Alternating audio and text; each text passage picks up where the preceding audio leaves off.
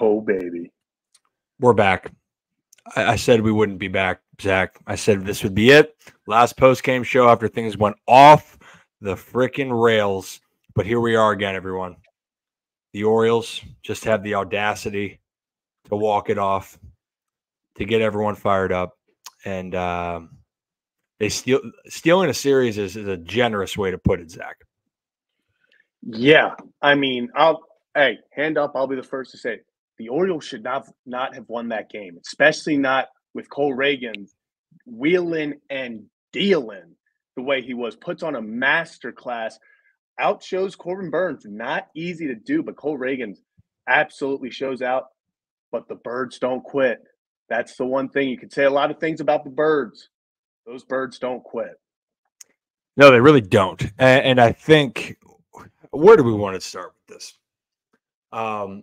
First off, you're right. Hats off to Cole Reagan's tremendous. I think people are seeing why he gets up to 98 with a cutter and really good off speed. His changeup was dynamite, and then the Orioles started to scratch and claw in the eighth, and you could start to feel something change. Something's brewing. They get Cole out of the game, but the Orioles can't get anything going in the seventh, right? But there's a reason why the Royals traded for him. His 12 starts in KC were Cy Young-esque, and he showed it tonight, and everyone's going, oh, man, the Birds are asleep. The bat's terrible. Well, guess what? These guys just kept grinding and grinding. And once again now, Zach, the Orioles have now their second come-from-behind victory. And can we actually go to the other starting pitcher here for a second, Corbin Burns? Yeah. Not his best overall stuff. Gave up some hits. You know how many runs he gave up? 2. Mm-hmm. Gave you a chance. I would like to think if Corbin Burns' off game in the rain is him going 5 2/3 of 2-run ball, that you take that any day of the week. Like you said, kept the team in it, gave the boys the ability to keep battling, keep it close, not feel like it was over. And then that's all this offense needs. You know, there was a lot of concern of, you know, can they get anything going? We couldn't even get a runner on base, let alone runs for a few innings. Not even a few innings, about 7 of them. But they just keep scratching and clawing, and eventually something's going to give. I think the most impressive thing was the patience in the 9th inning. You know, 2 big walks, or a walk and then a single. It's hard, you know, for Mountcastle. He rakes lefties. So going up there, you're thinking, hey, one swing, I can tie this. But for him to sit there and meticulously just take pitches and make close calls, beautiful. And I do want to give a huge shout out. Jordan Westberg, first career sacrifice bunt. So little applause there. It's the little things. He's the home run hero 2 days ago. It's very easy for you in that situation to go, hey, I just walked it off with the 2-run shot 2 days ago. Let me swing the bat. No questions asked, goes out there, does what it takes for the team to win the ball game. Love to see it, Jason. Yeah, Jason, shout out Jason for sticking it out, going to the game through it all. Boom. Yeah, and to your point here for a second, okay, with the guys, the fellas, you know, this Royals team's scrappy, super scrappy. This is why, like, people are, like, low-key picking them to possibly make some noise in the AL Central. You saw Garcia really competitive at bats. If you guys didn't know who Bobby Witt Jr. is, one, you should go watch the breakdown we did of Gunnar Henderson and Bobby Witt Jr.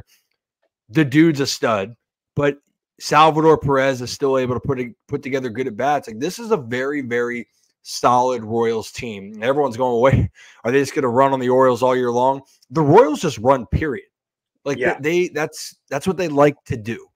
And they try to cause commotion. They try to get you sped up.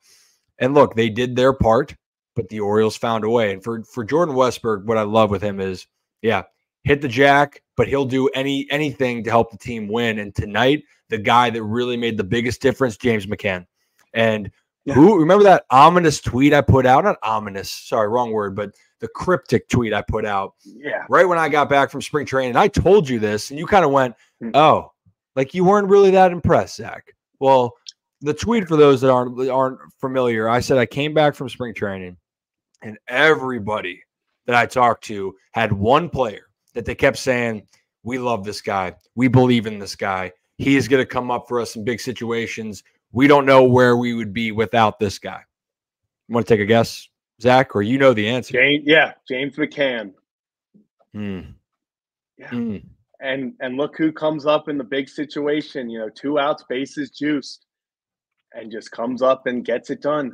And that's the big theme of the Orioles this year. When people's names are getting called, they're producing. Vibes going into the off day, I will say, feeling a lot better at 4-2 than you would at 3-3. So, like you said, stealing the series is kind of an understatement.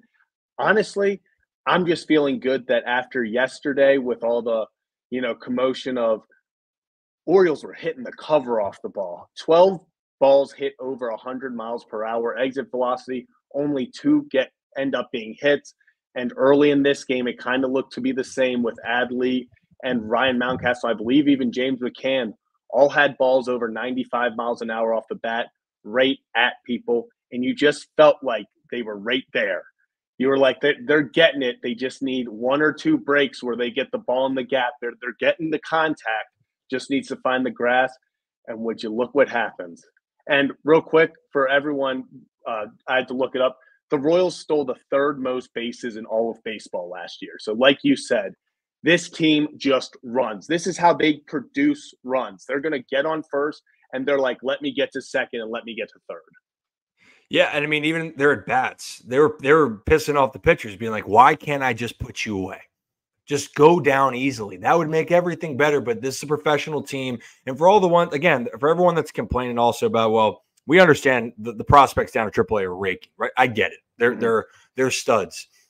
Playing in 50-some degrees, maybe 40s, it's raining, it's, bleh. But it's not like the Royals were putting up these massive numbers, by the way.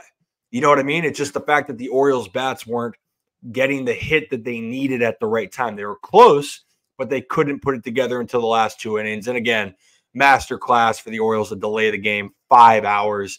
I mean, that's just textbook, Zach. That's how you really get that's what separates the good teams from the great, is understanding the Royals are going to break down the 8th and 9th inning, and here we are.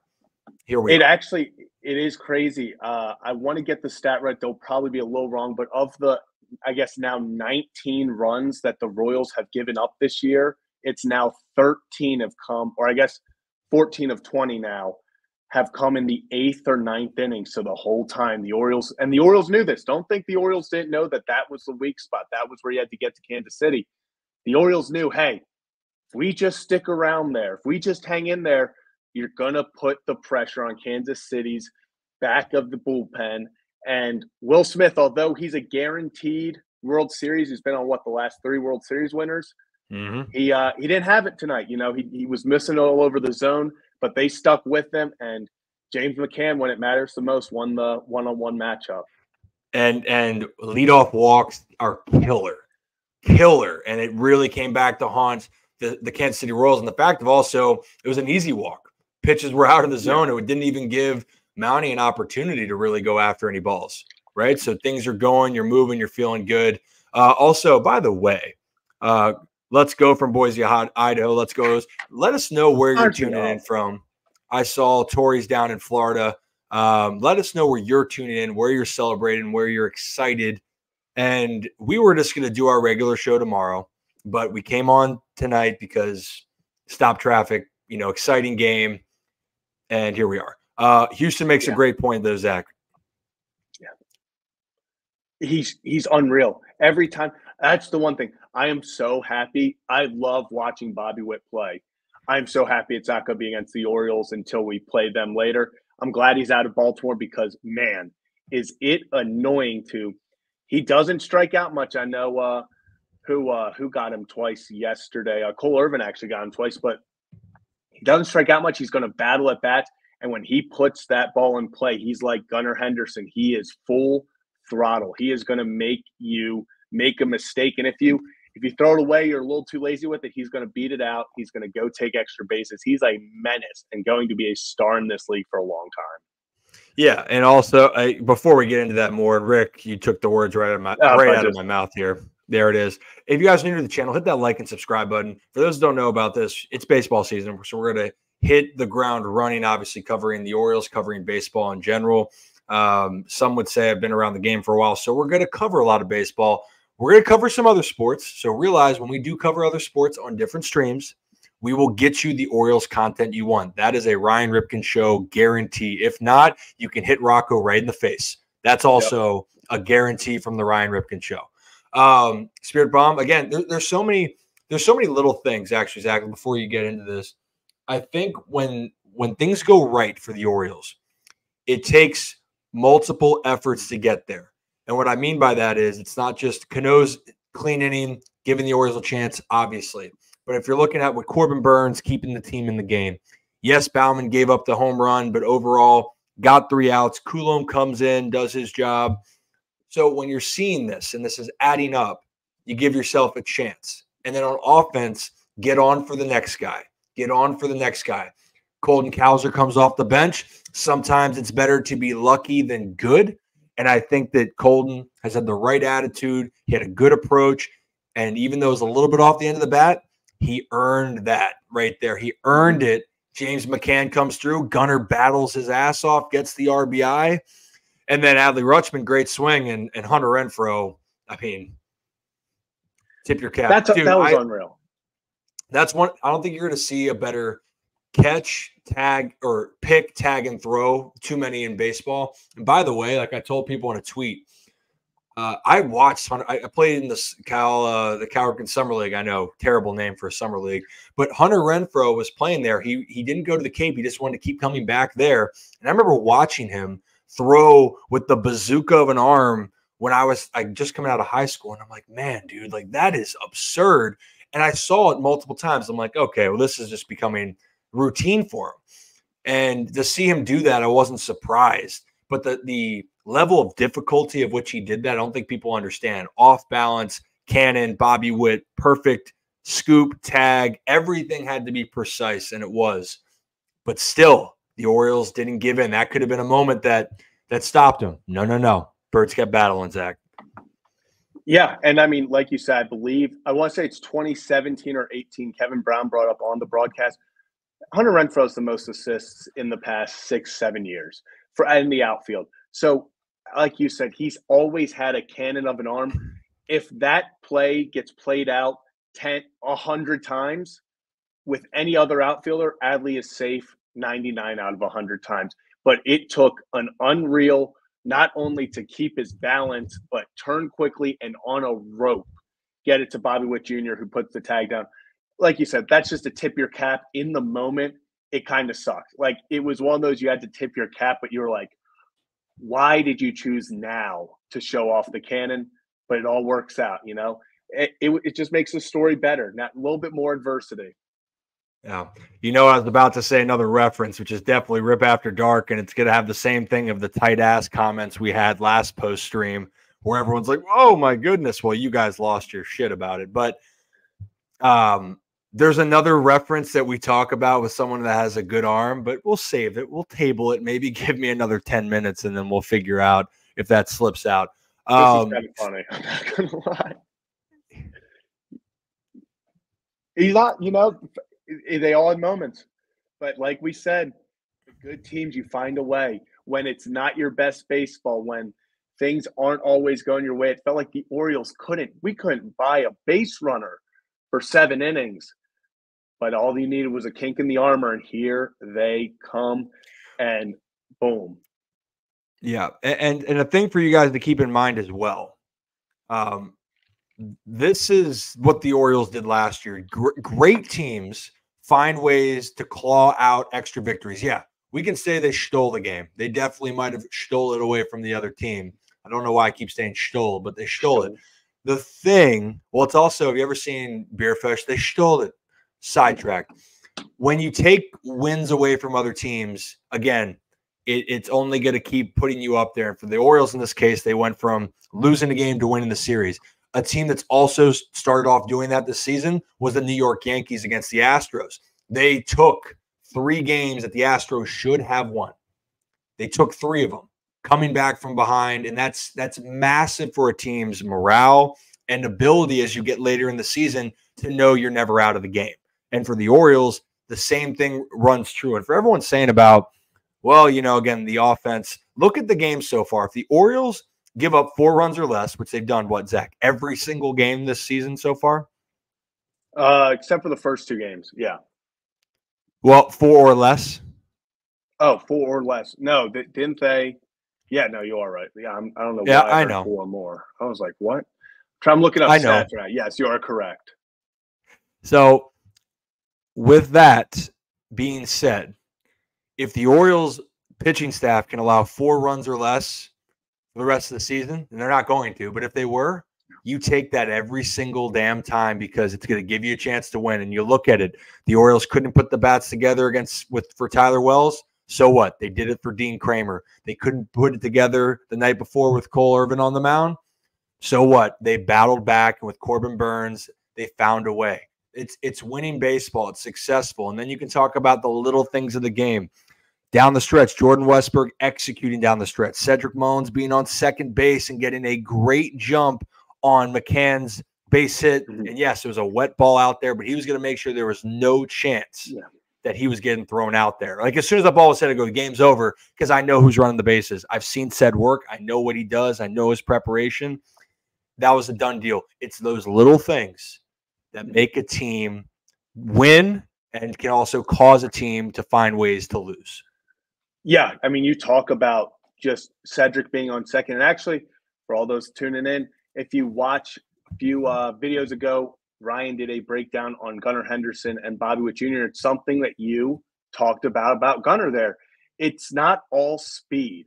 It's having the ability to read the baseball off the bat. And that's what Ced does incredible. Obviously, he's a speedster. He's going to get it done with his legs. But the moment that ball was hit, Ced knew where it was going, knew who was in left field, and was like, I'm scoring on this. He takes the right angle, and boom, even a perfect throw that was going to be tough to get Cedric, because the second it touched the bat, in his mind he was scoring, and he was going full throttle from that moment. He was full throttle, full torque. He was all the way in. He was ready to score and win that game for the team. Don't you smile? Yeah, I'm going to say some ridiculous shit. I think it's why we do it. Well, I think the more this happens, I think the more like ball player in me comes out a little bit, where you just kind of don't care. You just talk about it. You see it. You feel it. And sometimes when I got to be professional, Ryan, and go on 105.7 The Fan and go on TV and do that, yeah, it'll be a little bit more buttoned up. But this is fun because I feel the emotion as if I was being around with those guys, because I have been in those moments with that. Hey, Kevin, you're right. Maybe you need to have 103 fevers more often. The team might benefit. Super sick summer from Kevin could mean a magical summer for the Orioles, but we won't put you through that, Kevin. But man, the more I think back on this, I actually just saw someone tried to call me out on Twitter saying that I gave up on the game 4 innings ago when I said I wasn't having fun. I was not. I was not having fun those first few innings, because Cole Reagans was dismantling the lineup in a unreal fashion. I mean, he looked like a Cy Young player, but that's the beauty of baseball. You can sit there for 7 innings and go, this is the worst thing ever. And then here we are 45 minutes later celebrating the 4-3 win. I mean, some would say that's the magic of Orioles baseball. Yeah. Some would say, you know what, though? We'll sit there. When I was in the minors and we're playing, and it'd always be like, hey, good time now. Good time to get something going. Or like in the moment about like waking the bats up. Buck Britton, who's a AAA manager, would always have some funny moments. He's like, now's a good time. It's like 9th inning, we have 1 hit the entire game. Now's a good time. Why not now? And we just kind of, you laugh at it, but you're like, yeah, why not? And also, by the way, if you're tuning into this, I see a lot of people tuning into this, which we appreciate. Hit that like and subscribe, or that follow on X. It's the Ryan Ripken Show breaking news special.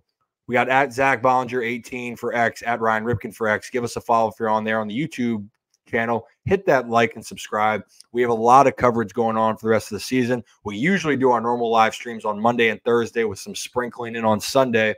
But when the Orioles or something massive comes up in the sports world, we will hop on. And just so you guys know in the future, if you're like, well, wait a minute, this isn't all the baseball talk.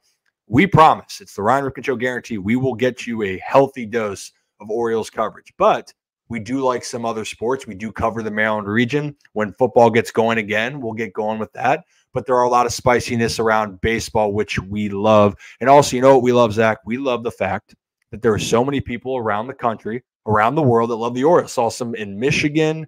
I've seen some out in California. I got some right here in Baltimore and Ellicott City. I will say real quick, I did have to go double check this. The Norfolk Tides are winning 20-8 right now. Yeah, I mean it's a juggernaut down there, and rightfully so. But I want to tell people, nope, don't let them in. Oh my God! It's like the stone cold glass breaks, and then you see him just run down the. That's the last thing that glass breaking sounds like. That was terrible. That's his theme song. But you have to do the first for the glass to break. Yeah, man. Why don't you go steal some more of my videos, Zach, and post them as well? Yeah, you made it super. I did tag you though. Tagged you. So many people asked me, they're like, "How's the tarp look?" And I'm like, dude, that was so funny. It's like watching in real time, like the amount of people that were like, "Zach, we need an update." Like you and Ryan come and see us, and I'm like, this idiot. Also, it sounds nothing like me. It was clearly you talking in the video. Like I was like, "What are we doing?" Yeah, I feel like I have more of an annoying voice. Well, I was just gonna post like hold down and repost yours, but it started with 20 seconds of you calling out Ryan for having a fake pocket square, and I was like, no one's gonna wait until the end of that video. Yep, that's on me. Sorry, Rip. I just wanted to join for like 5 minutes, but I was like having fear of missing out, just kind of like sitting by myself at work, waiting, watching, hoping. Oh, hey, Brad. Hey, Brad joined him from his real account. Look at that.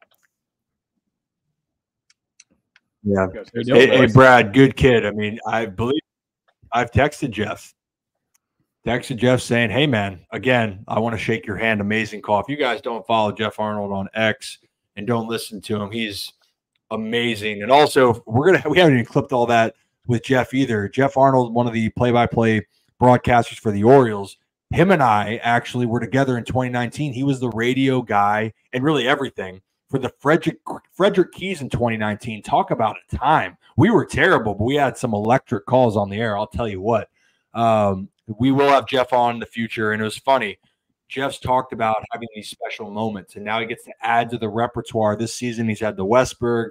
He had, obviously, tonight's McCann walk-off. Had the pleasure of calling John Means' no-hitter, which should have been a perfect game for a different time. And then the Adam Frazier double down the line last year to tie the game against Tampa. The Orioles go on to win the game. Just amazing stuff. It really, Jeff's amazing. And there's so many talented people over there at Masson that do a great job. One comment I saw for a while here, I don't want to lose it for a second, and maybe I'll try to work some magic here, and we probably have a lot in common. But I saw something about Ben Verlander about trying to collapse. Where is that? So far up here now because we got so much people just chatting it up, which we love. Hit that, but if you're chatting it up, please hit that like and subscribe button. We know Rocco just got here, but do not hit the like button because Rocco's here. We'd appreciate it. Yeah, we are sorry about that. If the views or the likes go down, I will, remove myself just because I love this show so much. What's up, Don? How's it going? Go O's. Don's the man. Did you guys, I saw a comment in here about Norfolk right now. They're up 20-8. Yeah, you missed that part. You missed that part of the combo. Yeah, this team – let's bring up that because that's a hot topic right now. And we're going to talk about this tomorrow. And we also have, for those that are tuning in, we have 2 guests lined up for tomorrow. Some might cause Oriole fans to stir, but I think you'd be interested to tune in because it's a name that Oriole fans have come to like to dislike. And then secondly, there's another Orioles, I'd say, reporter for a long time that I think a lot of people have enjoyed his work. We're excited about having both of these people on tomorrow. And then maybe we have some more things in the future. So stay tuned. Make sure you have the notifications on. We will be doing that tomorrow, streaming Thursday. I think roughly we might go back to 6 tomorrow because there's no Orioles game. We will preview tomorrow the Pirates game and get that all sorted away and whatnot. So, guys, the Norfolk Tides. Obviously, it's everybody in the lineup is hitting. Kevin says it locked on. Kevin Oyster Striker. Could the top 4 in Norfolk's lineup carry the 5 of us to a ring? Maybe. 5 of us. Well, I mean, with Rip, I guess you would technically, okay, there's another one there. Like, that's another ball player. I would lay down a nasty sack bunt whenever needed. That's about all I'd bring. Maybe I walk once. That's all I got. Rocco, you're done. Yeah. There's no chance. And on any team I'm on, I have the weakest arm, and I put me 9th. And like you said, I mean, we'd have to kind of fight over who's going to sacrifice bunt because I was a hell of a bunter when I played. But other than that, like I could barely get the ball out of the infield when I played Little League ball, when I played Junior Legion, got cut my JV year because I was so bad. I think I made the team my freshman year because my dad knew the coach. I still believe that to this day. But you know what? I was a great statistician that year, kept the box score and everything. So 30 what? 30 strikeouts, 30 errors? 30 Yes. 30 tweets and 30 typos.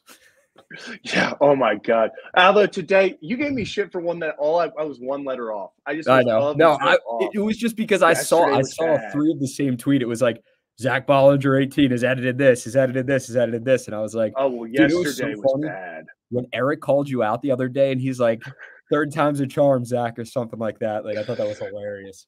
It was so funny because he called me out while I'm sitting there, like literally telling myself. And if you look at it, every single one of my tweets had less words. It was like all this like paragraph at first, bunch of typos. Second one was a bunch of like 2 sentences, bunch of typos.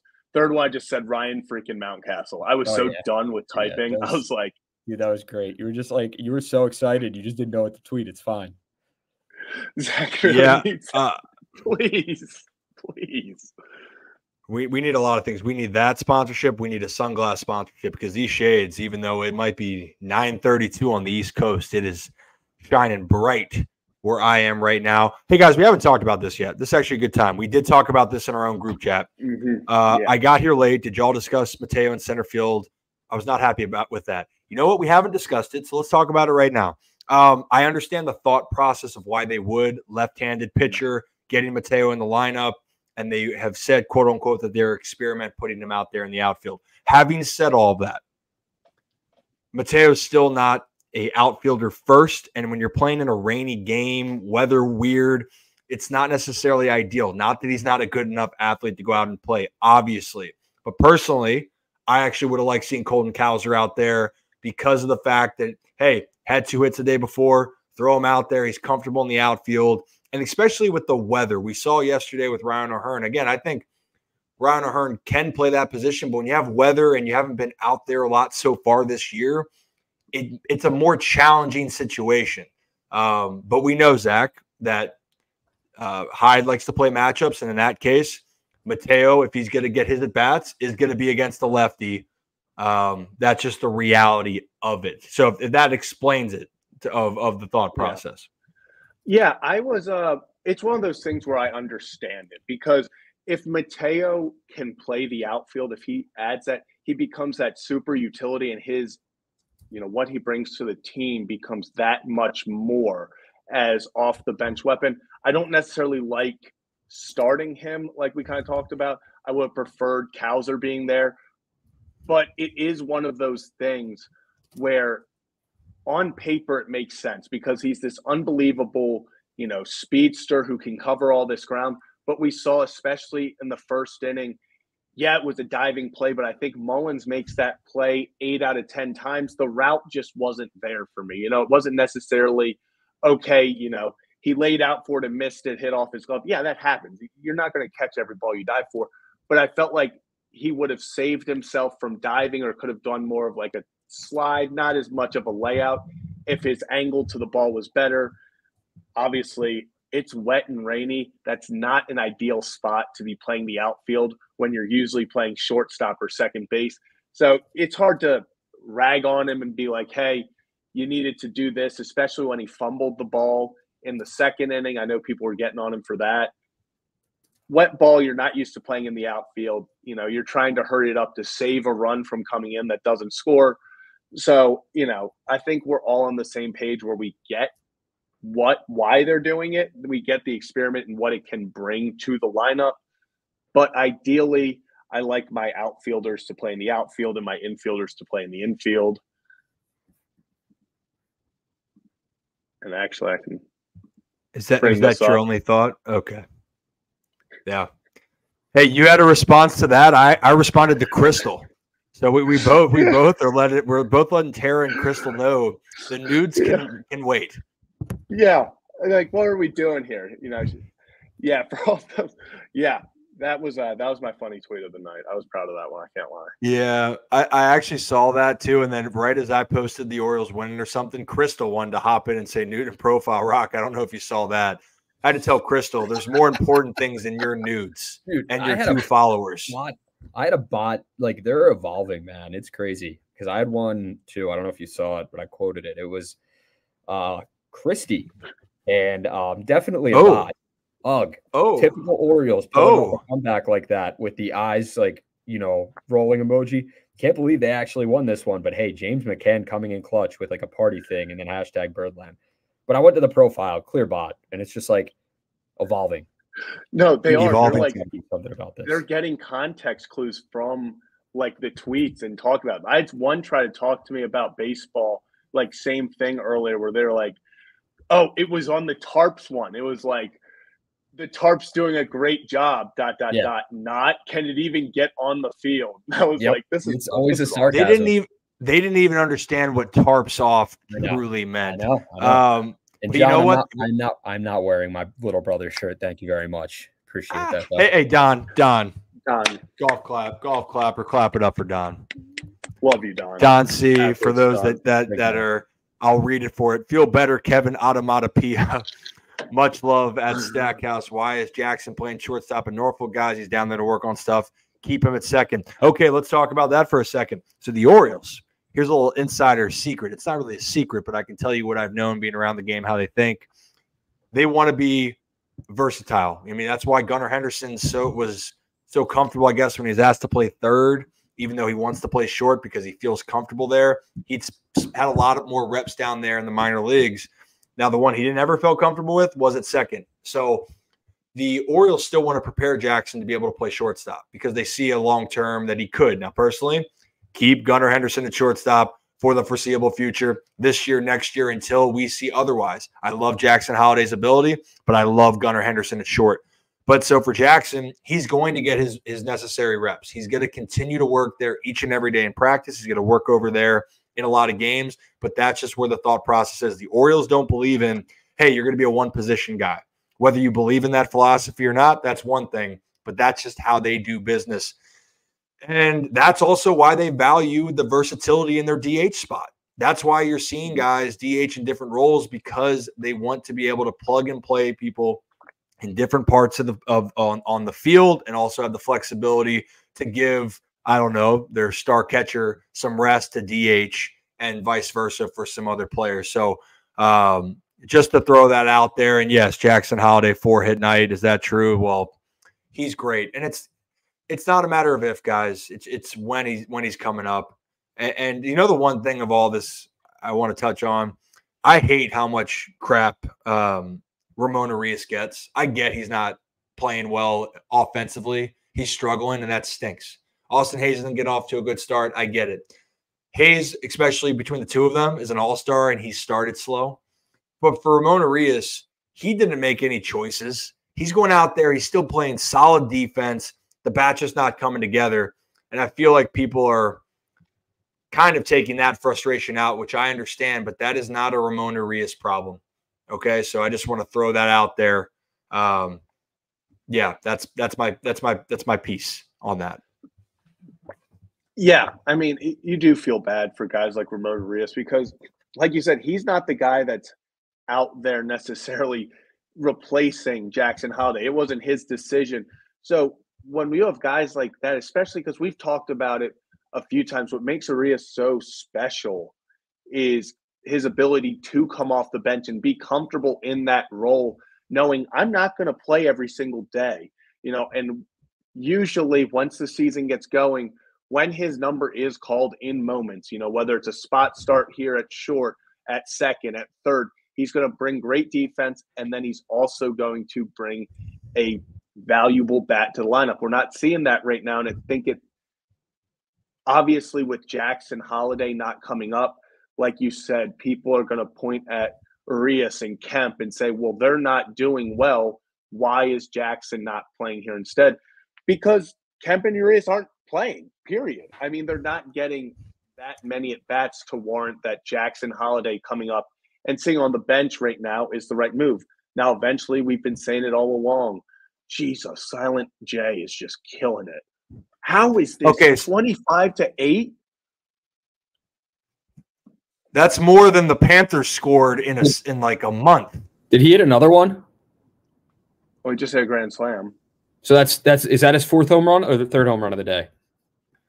Oh my God! I didn't know we were on that many home runs. I don't even know. Dude, Norby. And remember?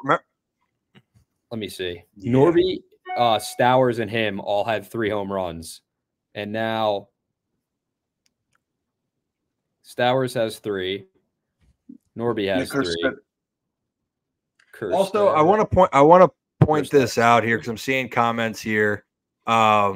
Is Hyde too loyal with the boys who suffered with him in the bad years?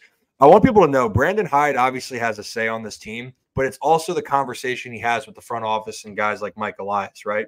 So this isn't a Hyde just saying, hey, I want this guy. I mean, Mike Elias has a lot of say in this roster, right? He constructed it. He's the GM of the team, and then Brandon Hyde will have his say. But the other part I will say, these players, what's exciting is there's so much talent down here, and people aren't used to seeing them playing at this level. And you're right. A lot of those guys could be MLB ready right now, but you can't discredit also at the big league level. And there's no guarantee that all those guys are going to be all-stars at the next level.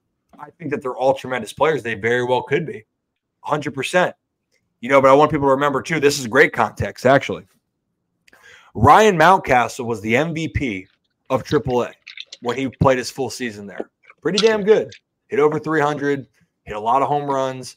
And when he got to the big leagues, he had some up and down moments, and then he hit 30-some jacks. But then people were saying, well, wait a minute, is Mountie the right fit? You know what I mean? Like people were saying he chases too much.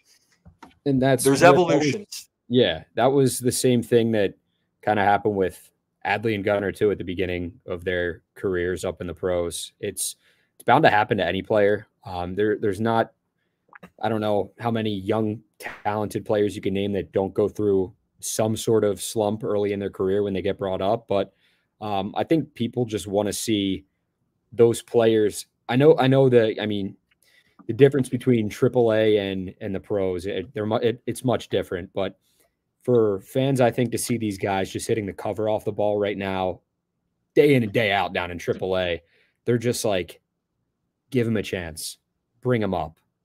Let them fail here. And if they do, not like obviously they want to see them do well, but I'm saying like if they get up here and they fail, that's one thing, but let them do it up here. But many people have the point of the roster's so full right now. Who are you going to move around? And I told Michael Elias at opening day, I was like, I would hate to be in your position because you have the tough decisions to make. You have to make the decisions that not a ton of people, like obviously Twitter is going to make their own decisions. That's just like, we've seen it all the time, but Mike Elias wants to make the best decisions at the right point in time for this team that is going to put the best roster out there on the field at that point in time. So I know it's, fans are getting impatient with the players that are down there. They want to see them up, but I really, truly believe in due time it's going to happen. And the best roster for the Orioles is going to be up there. It's not a matter of when, it's a matter, or not a matter of if, it's a matter of when it's going to happen. Sorry for that. Yeah. Also, meant to throw this out here. I see a lot of guys commenting in the community. By the way, if you want to talk a lot more shop like these conversations, we got a great community that's being built, talking a lot of sports in our Discord. We're going to post that Discord link here in a second. Zach, you got a point you want to follow up with Rock? That's for the best, I think. Yeah, thanks. But we appreciate you. Hey, Rock, hey, go loosen up, man. Be loose. Don't be so tight. Let's not bring up the loosening up and the this. Oh, we already did. Yeah, I know. We probably did. That was just ridiculous. No more of that. It's not ridiculous. It was ridiculous. Loosen up. Yeah. You're not ready for Rip After Dark. You are not ready. You are not made for Rip After Dark. I'm so ready. When you heard stories about Rip After Dark, yeah, you couldn't sleep for days. I've heard these stories that I shouldn't have heard, but it is what it is. All right. Good to see you. You're a good kid. See ya. Hold on. I removed him. Sorry. He just banned Joe before he left. Oh, he did. He just banned Joe. Just to say he did. Oh, Rock. Yeah. Oh, my God. Get out of here. Something I want to bring up, though, because I've been seeing weirdly, some people were maybe concerned. I don't think this was a major concern by a lot of people, but saying Adley Rutschman wasn't looking great at the plate. The number of hard hit balls that Adley had that were right at defenders so far this year was stupid. And the man is still batting .333. I just checked because I wanted to make sure. It's one of those things where when the lights are the brightest, Adley Rutschman's a guy I want up at the plate because, like we just talked about with Ryan Mountcastle in the 9th inning, a massive walk to start the rally. Adley's a guy that he doesn't necessarily have to get a hit to make his impact. And we saw that once again. What was it? The 8th inning, draws a walk again after, he gets the not rally started because he got stranded, but he got the first hit of the game. He's kind of the only guy for a while that had any sort of beat on Reagan's. And then he gets up again and he's able to work the count, draw a walk. And it's really just impressive every time. The more you watch just his approach to the plate, I feel like not everyone appreciates the way they should, because the way he views the game at the plate and is able to go with pitches, foul ones off that he doesn't want. And there are times where it kind of hurts him that he knows the strike zone as well as the umps. And you see a lot of times he will get caught on that ball just outside the strike zone because he knows the zone so well and he thinks it's a ball even though it is. But you live and die with that with Adley because of how well he conducts his at-bats. He's always going to have a professional at-bat. And there are just times where you rarely see Adley go up there and you're like, oh, he didn't have it that at-bat. He was fooled. So many times you go up there and even if he's not getting a hit, you're like, he just missed one or two. He's on it. It's very hard to fool Adley Rutschman. Yeah, and also too to give you it's very easily. I think Adley's one of the best hitters on the team. I told people this before. Adley is not a player that's going to wow you with like, oh my goodness, you hit the ball 460 feet. Oh, like you're physically so much more talented. Adley's just not bad at anything. That's what makes him so good. So if that makes sense, he's very good behind the plate, calls a good game, can help control the run game, great eye at the plate, can hit for contact, can hit for some power, but it's not anything where you're going like, oh my goodness. He's just what you call the all-around player. That's why to me he's like the Buster Posey, has that effect on the team. He can do everything, really talented player. What was I going to say? Yeah, I want to talk a little bit about this is so early in the season, by the way. Is it 6 games now? 6 games in? Yeah. Averages can change just like that. And I mean, just like that. So if you see someone hitting 133, I mean, we'll look at last year. Some guys can have bad months, plural, or a bad month, singular, and then they can have the best weeks or a best month. It's baseball. It's extremely hard. The best players in the world are able to limit their slumps more and be more steady. The players that are more inconsistent, that's the thing with like Jorge Mateo where he got knocked, is you looked unbelievable the first month, and each month it kept going downhill statistically. So that's the point I want to bring up. And for Austin Hayes is specifically the guy I wanted to bring up because, again, Hayes is another guy that also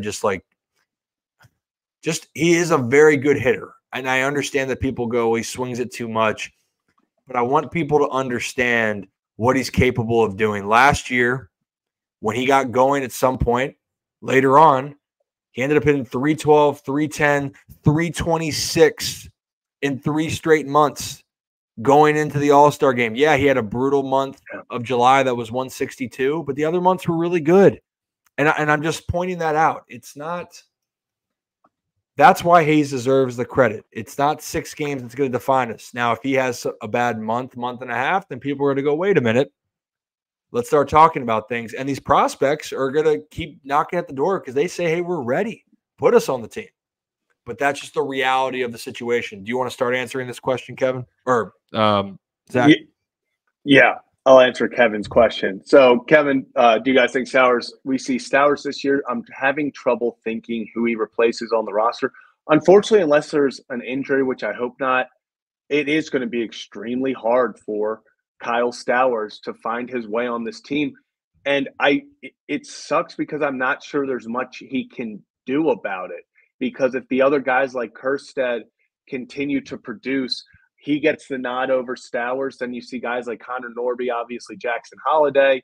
I think Norby, they tried him out. Rip, are they still trying him out in the outfield? I know for a little bit they were giving him. They try to put everyone in the corner outfield at some point, I feel like. But yeah.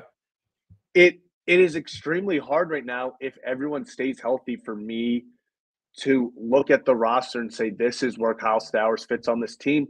And maybe it is something where he needs a change of scenery. You know, it could be a situation where he is going to ball out at the major league level, but might not be here just because of where – boom. Locked on Ravens, more like locked on the Norfolk Tides.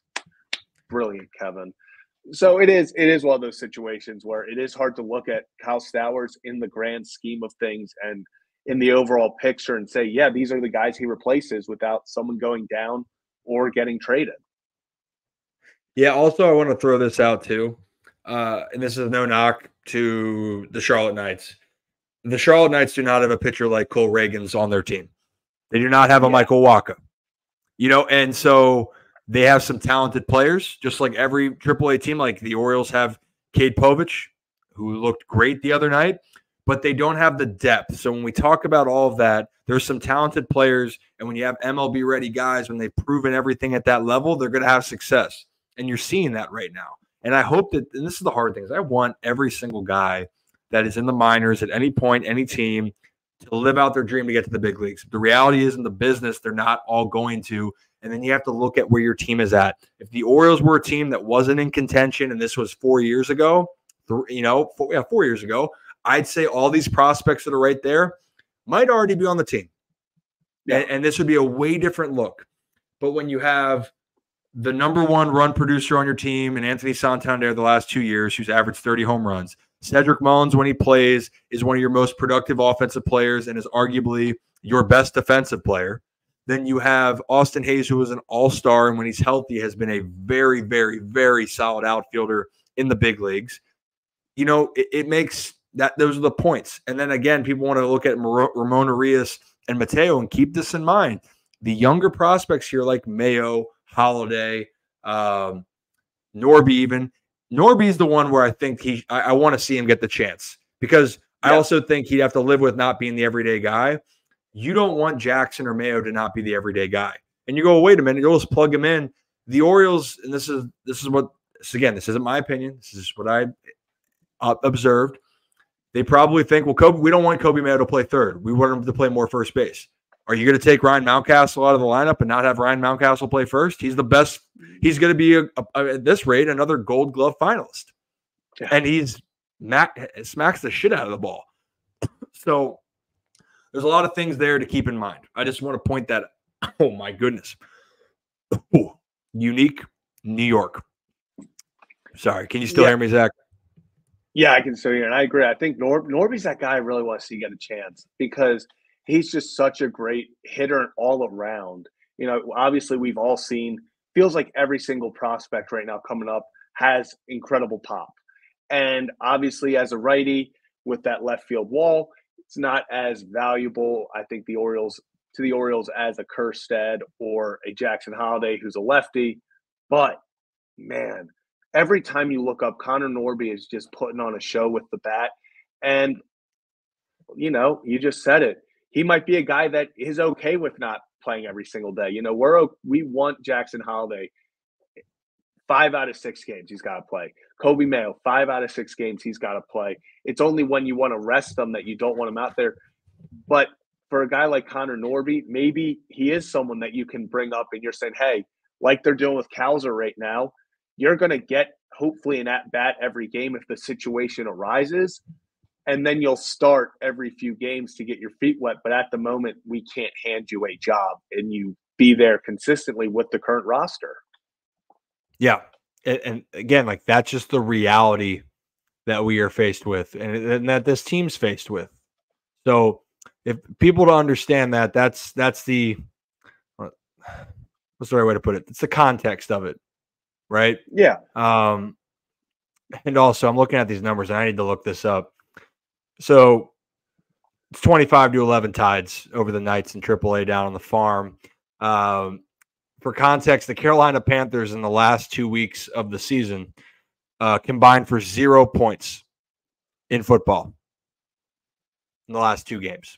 And the Tides have 25 runs. Actually, the Carolina Panthers, if I'm looking at this correctly, 1, 2, 3, 4, 5, 6, 7, 8, 9, 10, 11, 12, 13, 14, 15 of their games, they did not go over 25 points. And in a baseball game, the Tides put up 25. Holy shirts and pants, Zach. Hey, if you're new to the channel, hit that like and subscribe button, by the way. And yeah, they do have Jadeveon Clowney. Kevin, you're right. But he got paid and he's going closer to home. Kid's just always locked on. Just an absolute machine. Oh, well, Cube. I'm so sorry, Cube. 26. Man, we can't even keep up with all this scoring. Do the recount. Man, you know what? Cancel the stream. Turn it off right now. Yeah, cancel. Honestly, we probably have to look this up, but I would not be surprised if this is true. If the Tides have scored more runs this season than about 10 MLB teams. Oh, maybe not combined, but definitely have scored more runs tonight than some MLB teams have all year. Yeah. For sure. And again, if you're new to the channel, hit that like and subscribe button. If you're tuning in from X, we've had a lot of people tuning in from X as well. Hit that follow button for @Zach Bollinger 18, @Ryan Ripken. We do this every Monday, Thursday, whenever something crazy happens like tonight. We do sprinkle in on Sundays. We will preview the Pirates and Orioles tomorrow night. We will have some other spicy topics that are not Orioles related, but we promise you tune in for the show. You are going to get your daily dose. But if you come to the stream and you're like, well, wait a minute, why are they talking about something happened in football, basketball, or something happened in baseball? Well, one, we like those things. We're going to talk about it. But we promise, it's our guarantee on the show, we are going to talk about extensively what's going on with this Baltimore Orioles team. And it's a Rocco hit in the face, smack in the face if we don't. That's the guarantee. Yeah, I mean, Kyle, Crystal had to know. Can we pull that? I'm going to find that tweet. I'm going to find that tweet. Yeah, I didn't even see you put that out. That was hilarious. I did just count it up, though. Tonight, the Norfolk Tides have scored as many or more runs than exactly 50% of Major League Baseball teams. 15. Also found out the Mets have only scored 8 runs this year. What? Am I missing something? What happened there? But, yeah, that's a tough look for great look for Norfolk, but yeah. Hey, Spider, no, we're not. No, we're done with that one. We will imagine we're gonna break that. We're gonna break that down on the big screen too. We haven't even done that yet. Oh yeah, it's coming. Yeah, this is. Hey, you know what, Don? He's the man of the people, the man of the Ryan Ripken Show community stream with our regulars like Joe and Rick. Been there from the beginning. We're seeing a lot of people that are just flowing in constantly. Cube, Tori, all these people have joined the Discord too. The Discord's in the comments here right now. So check it out. Hit that like and subscribe. It's free to do it. I promise it won't kill you. Not that I know it's worth it. I would say yeah. It's worth it, Imagine, I know I keep saying Rip After Dark, but I have to realize we should probably do the Rip After Dark like separate from the stream. Oh, Kevin, great. Fantastic. That's awesome, Kevin. That's fantastic. Let me share my screen about my tweet. There it is. So, as you guys can see right there, Crystal said my nudes are in the profile, and I read, or I said, Crystal, there are way more important things. The Bird just came back and stole a series. You know, Facts. that's great and Sometimes all. you have to allow. You know what? And I think Crystal has a whopping 2 followers, and I get it. She's a bot, but not on my channel, not on my tweet. No bots safe when the Orioles win. Hey, and no bots saving. And hey, again, tell us where you guys or what's going on, yo. What's good, Mackie? How we doing? Tell us where you're tuning in from. I saw Kurt out in Boise, Idaho. Yeah, My Tori, I do have brother-in-law's to. Yeah, I do have to get in the Discord more. That's on my hand up. Yeah, don't be a tight ass like Rocco. Get in the Discord more. It's this is so funny. Yeah. Deet says UVA basketball is probably looking at the Norfolk Tide score and thinking 25 is a lot of points and runs. Yeah, they probably are. What a stray to UVA basketball, but I'm here for it, you know? Oh, we're here. We are all here for it. I saw some shout other out notes. Ben. Hell yeah, Ben Bismarck. I saw a Dover. We're all over the place. Joe's saying, are we doing 7K? We get a 90-mile-an-hour fastball to the ribs for Zach. Should I just get Bauman to come on over and be like, hey, Mike, screw 90. Hit Zach with a 95 right in the rib, we don't need to have it hit you in the rib. We can just have it hit you in the ass cheek. Just right up there, square you up. You'll be fine. My favorite place on earth. Fed Hill, Baltimore. Hell yeah, Matt. Yeah, Matt, we got to get together at some point. Guys, we go down to Pickles. I go to work for 105.7 The Fan for pregame. Zach goes there to just wreak havoc. But we're both down there for different reasons. It is. We'll have a good time with it. Want to comment about this real quick? Cowser is living up to the hype. I'm not upset about that ninth inning strikeout. That was just a brilliant pitch. Get here. I got you. That was just a brilliant pitch. You know, late. It was a good count. First pitch fooled him completely. I'm going to be honest. Completely fooled him. You could tell he was a little bit kind of, stressed out. But I think that first pitch, swing through it. It's in the dirt. And immediately he was kind of like, whew, like it kind of almost relieved him. They went right back to it, slider in the dirt, lays off of it, and then fights 2-2, takes one at the knees. You would like for him to swing, but, man, at the end of the day, the pitcher's get paid too. He's one of the top closers in the league, puts it on the black. It's tough to look at Cowser and go, you needed to do more. It's a low pitch that touches the black. It's going to happen to you. O's win anyway. He actually gets the hit to kind of start the run in the eighth inning. So, I agree. He is living up to the hype. Yep. Yeah, good stuff. And, hopefully, never mind. We'll talk about some other things in a little bit here. But Cowser, no matter what, in my mind, it's a really tough position to come off the bench and to be able to just be called upon. And for him to do that and waiting his turn, being patient, making impact, he started that rally in the eighth, which I thought was great. So Cowser's done a lot of good things, and I hope that he continues to be patient. He works hard, and again, it's just being ready. I think honestly, he learned a lot from that last year. And I told people this before: when you're in the minors, you have to go from being, sorry,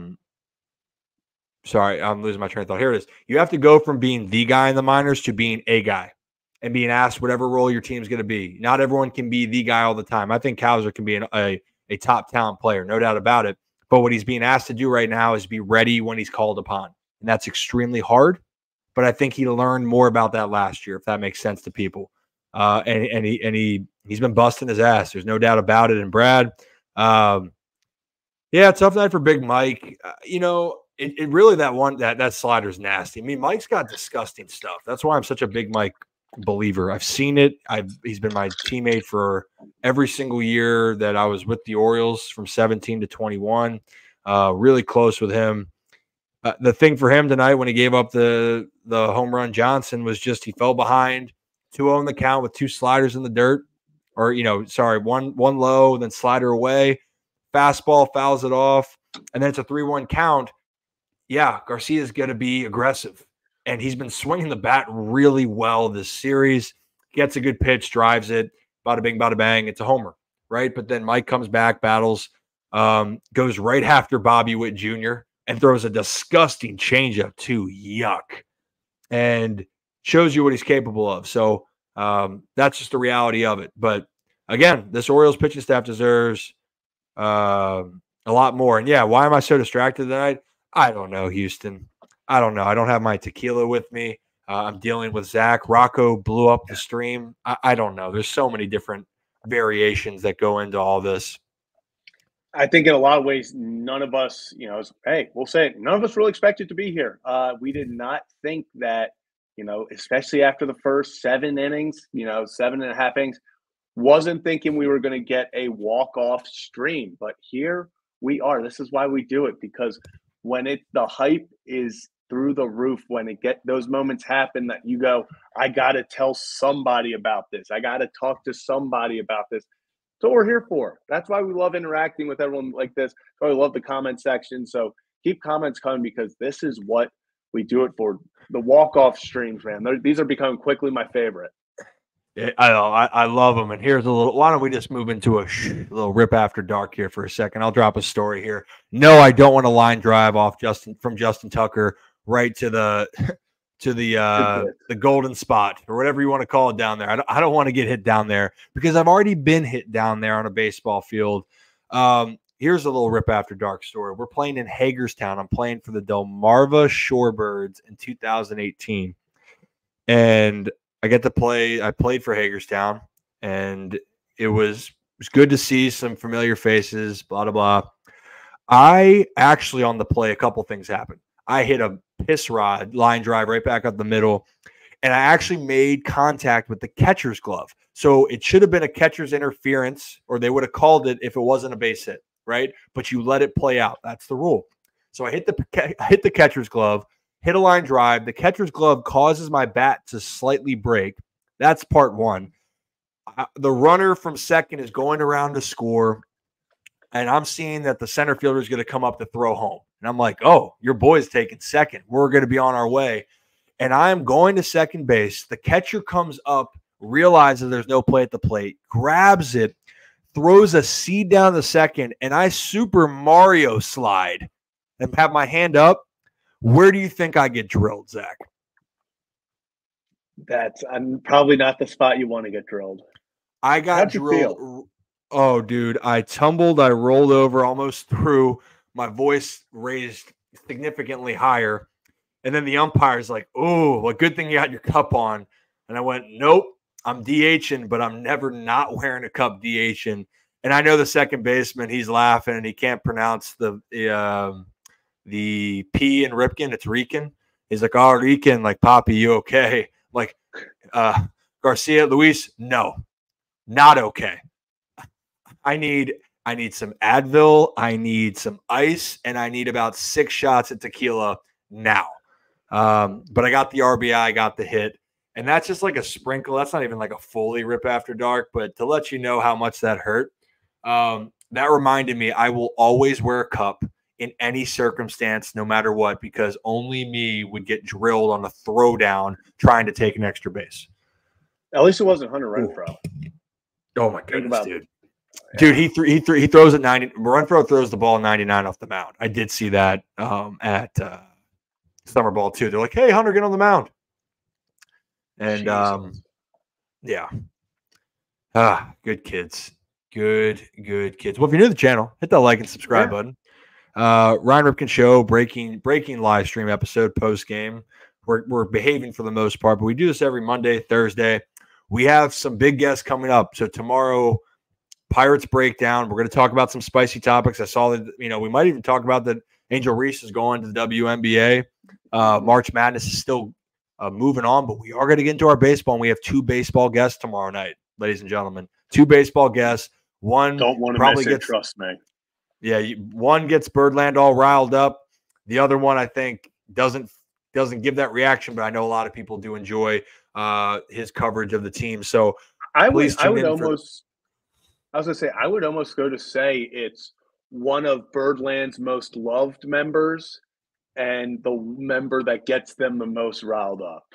So trust me, you are not going to want to miss tomorrow's episode. We're gonna have it all. We're gonna have it all. Both sides of the spectrum from the Orioles, the one that gets fans all fired up and the one that people just absolutely love. So do not miss it.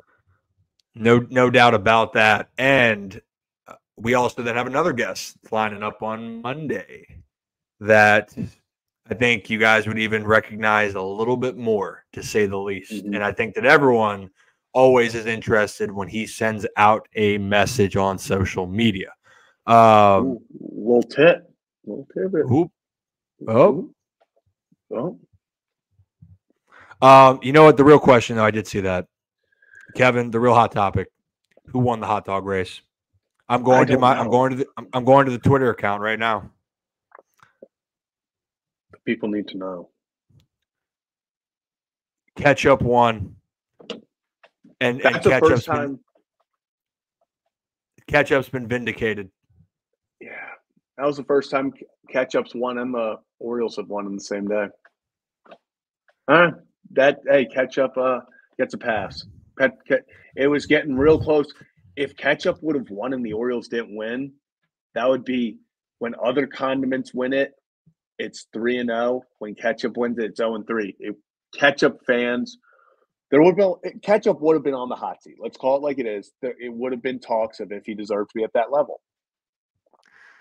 Yeah, I mean, thank you. Mustard. It's all mustard. You know. Well, we got a couple comments here. Brian, first time. Hey, round of applause for Brian here, or snaps for Brian. Appreciate you, Brian. It's a little bit harder when I have all this going on, and when we're in studio, it's a lot. I think. Well, hey, maybe we do get a Ryan O'Hearn on the show. Oh, bring that up. I think that's what Matt's saying. Yeah. Hey. We'll get some guys, but yes. What? Oh my God, Kevin's thing relish is robbed. Hell yeah. Hey, go O's, Brian. Yeah, I forgot we didn't have Kevin. There it is. Relish robbed. Kevin, we did talk to Pickles. You will be put into a human hot dog suit, but instead of actually it being a relish costume, you, in fact, will actually have relish on you. We're putting relish on you. We're covering. We're gonna absolutely hose Rocco and Ketchup. I mean, there it is. That's what we need. Yes, Antonio Brown's coming on the show. Could you imagine? Oh no, I don't think that would be an interesting. That might be our last episode. That's for sure. We keep saying it might be our last post game episode. That for sure would be our last post game episode. You should put all the Ryans on the show. Can you imagine? Can you imagine? Really an idea. Oh, ooh. That would be awesome. Hey, you know what's crazy right now is that I'm just chilling in like my work, like gym space in my place.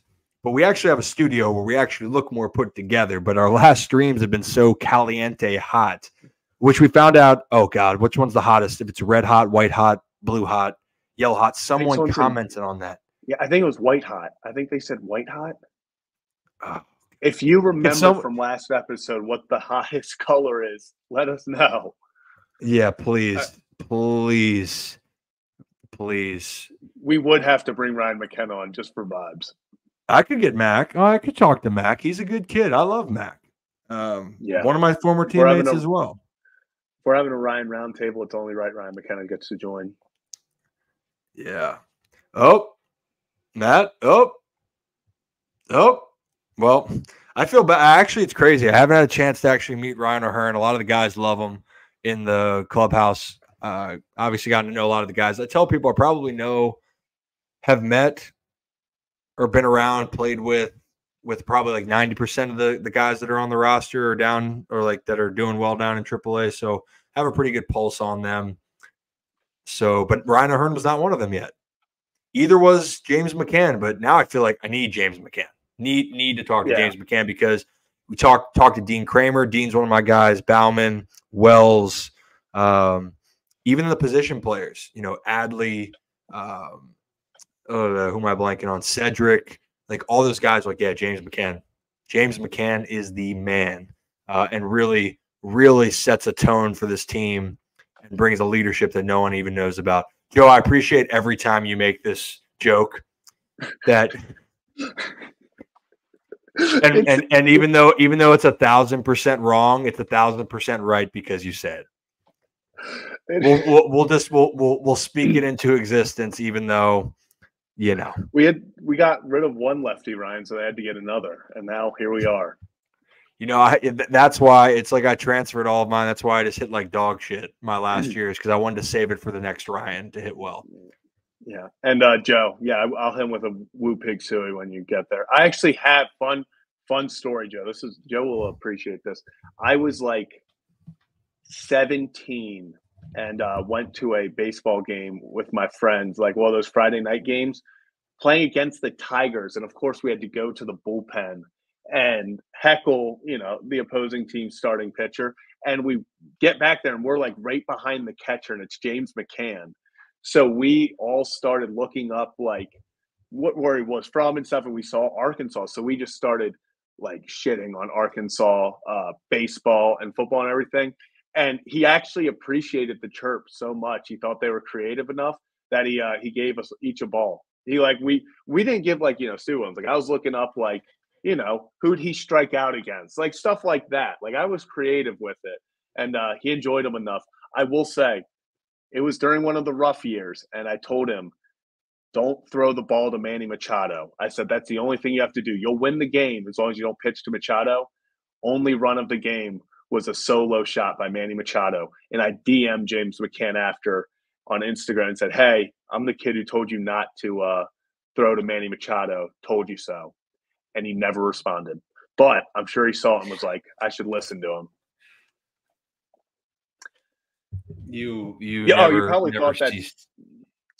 Yeah, you probably thought that the story was more important now. It's just I just called my shot. That's all that I took away. You did. You know what is very important though is that Houston making this very nice observation. Is it me or does Kevin's mustache make him look like the V for Vendetta mask? Oh my god. Oh god. Now Also, okay. This was like 6 years ago, not last year. Hey, you know what we need, Zach and Kevin? Can you go find me the photo of you, Michael Myers, standing behind me during the Jackson Holiday situation, or the breaking news? Yeah, that's what it was. Can you get that for me? I have to make a meme. Thank you. Appreciate you, Kevin. You're a good kid. Gosh, so many times, so many stories, so many good activities. If you're still tuned into Ryan Ripken Show, hit that like and subscribe button. Breaking news stream because we were like, yeah, screw it. People are feeling good. Vibes are high. That's why I'm wearing the glasses. I don't actually wear these every single day. I wear them like 22 hours of the day. Yeah. You know, he does sleep in them because I'm a McAsshole. But you know, but honestly, it's all about having a vibe, having a good time. Baseball's hard enough. I think also what I realized in this venture, want to have more fun. You know, it's about not stressing as much with all this stuff. I stressed enough as I played, believe me.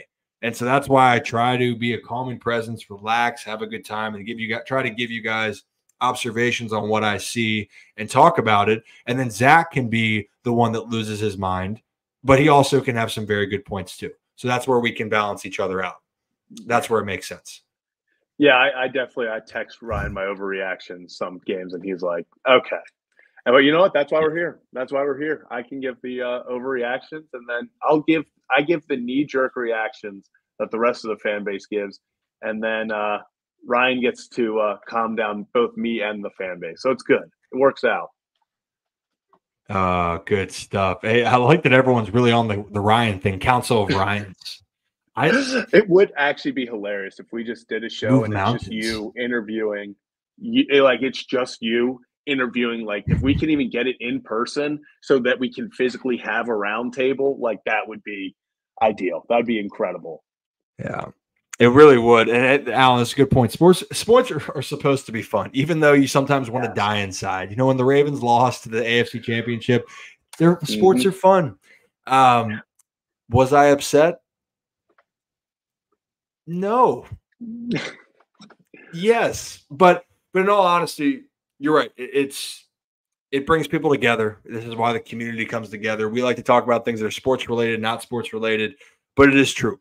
You know, but some of my best moments or memories of playing actually were after games, whether we lost by, like, I can't tell you how many times I've been taken behind the woodshed like the Knights are by the Norfolk Tides right now. And we're sitting there after the game having a bottle and being like, all right, pass that puppy around because it has been a rough go. And there's only one way to get by this horrific night. But then you have those moments too where the game's so well, something crazy happens and you're sitting there like, how the hell did we do this? That was amazing. And then you talk to people about it. The people make the memories. The people make the community. So that's the motto I'm trying to live by. Especially after I used to be really hard on myself earlier on, and the expectations for me personally as a Ripken, it bothered me. As far as I felt like I was disappointing for a while. I was disappointing others, but more importantly, I was disappointing myself. And when I look back, I'm like, I really cared so much about little things that it made me sometimes, when I didn't catch myself, lose the power of the moment. Lose the power of the moment. And like you said, it's the memories. These are the moments that make sports great. It's being able to have an impromptu show, you know, because James McCann and the Orioles just walked it off and we're like, screw it, vibes are too high. We got to talk about this. And then we get to come in here with currently us and 145 of our best friends on YouTube, at least currently. So just talking ball, that's what it's all about. That's what makes Orioles baseball. It's what makes sports special, is being able to have these moments where the whole game, it looked like it was just going to be a miserable day. It looked like we were going into the off day 3-3, and then they pull it off, and then we get this. Yes, then we get this. The boys, they're buzzing. Never give in. Never say die. For all the ones that waited the 5 hours, 6 hours at the game, legendary people. That's true dedication. True dedication. Don't forget that. Don't forget that. So, thinking, do we call it a night, Zach? Do we just I think what a stream, over an hour and 15 minutes. I mean, this didn't expect it, but these are the best streams. They really are. And imagine, but we do have one scheduled for tomorrow to preview. Who should we talk about tomorrow? Who should I break down tomorrow? Do we bring in? I mean, there's O'Neal Cruz. We got Brian Hayes. Ooh. Brian Hayes, Brian Reynolds, but then also for the Orioles, do we do like, hey, damn, James McCann's pretty damn good. Should we break down James McCann's game last night or tonight? We might. I think we have. I think we might. I think we might have to. Deal. Twist my arm. All right, everyone. If you are new, or we could do Adley too. Oh, so many decisions. Ooh. Well, we got a lot of time. Tune in to find out. Tune in to find out. But for all you guys, before we get out of here, hit that like and subscribe button for us on YouTube. Hit that follow button on X for @ZachBollinger18, @Ryan Ripken for myself. And if you guys need to catch up on the Ryan Ripken Show, we do have an audio version out. Of course, we want you to be here on the stream with us because you can see our reaction, see what's going on, and you can interact with us in the moment.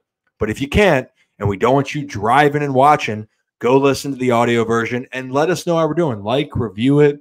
If you think it's terrible, great. If you think it's great, even better.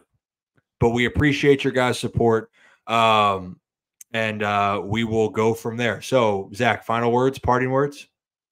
I will never live down these typos that I've had the past 2 days. It's been brutal. I've been ahead of myself, and then I'm getting called out on Twitter, which makes it that much worse. It's bringing attention to it. So I hate that Twitter, like, I'll delete it to repost and like the right one, and it'll keep that one up on everyone's feed. So it'll be like 3 straight of my deleted typos, and I'm just getting called out left and right. Hate to see it, but you love to see these streams and you love to see the Orioles win.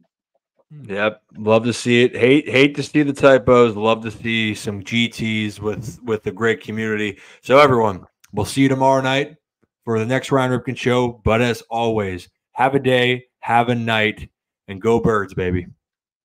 Go Birds.